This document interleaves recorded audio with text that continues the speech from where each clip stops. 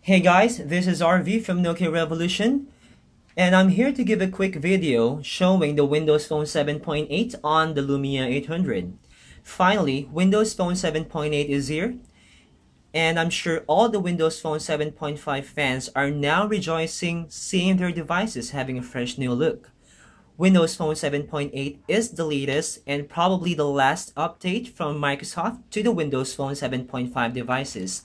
As you have noticed earlier, the new splash screen features the new Windows 8 logo. Well, now on the home screen, you will notice that there are a few small icons in here, or tiles that we called.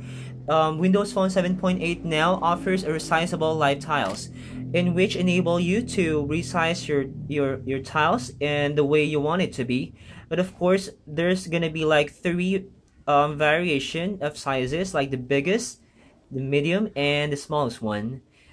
It's pretty good because you know, we can customize more the home screen than before. With the biggest size of the tile, you will get like notification on it, especially if it's like an email tile or a message tile.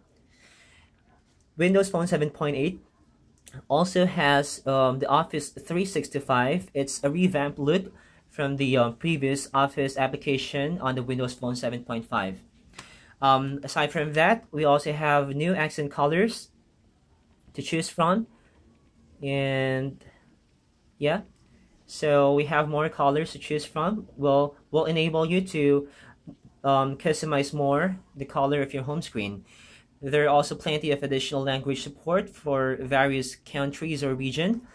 There's also a change on the home screen because it now fills the entire screen compared to Windows Phone 7.5, meaning the gutter down the right hand side of the screen is now gone.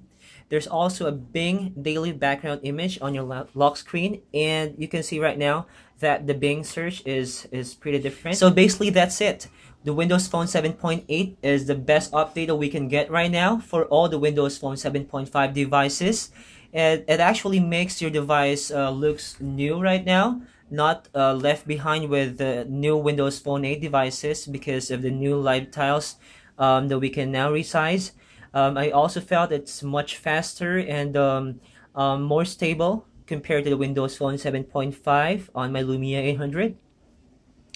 And well, some users are still not getting the update. I'm sorry to hear that, but I will try to cover tutorial on how you could manually force update the Windows Phone 7.5, which I will cover on the next video. So just stay tuned and visit us at www.nokiarevolution.com for all the latest updates on your Lumia phone, Windows Phone, and on your Nokia devices. So again, my name is RV, and thank you for watching.